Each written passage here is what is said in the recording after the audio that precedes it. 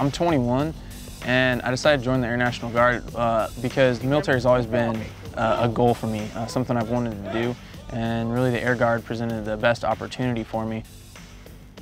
The most interesting thing I've learned with the weather career field is that weather really affects everything in the Air Force.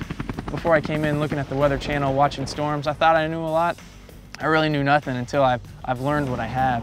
And just knowing that that affects nearly every mission in the Air Force in one way or another is really amazing. You don't really think, weather's gonna affect somebody out on the flight line preparing a plane, but when you have thunderstorms rolling in, they can't very well be out there.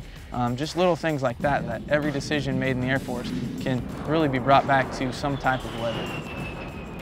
What I would tell a 20-year-old on the fence about joining the Air National Guard is do it. No doubt about it. It gives you discipline for your life and gives you a whole new mindset and skill set you've never had before. You can learn a lot in college, but here in the Air National Guard, you actually get to put it to use on a daily basis. And with that, it's been a great experience, and I'd do it again every time.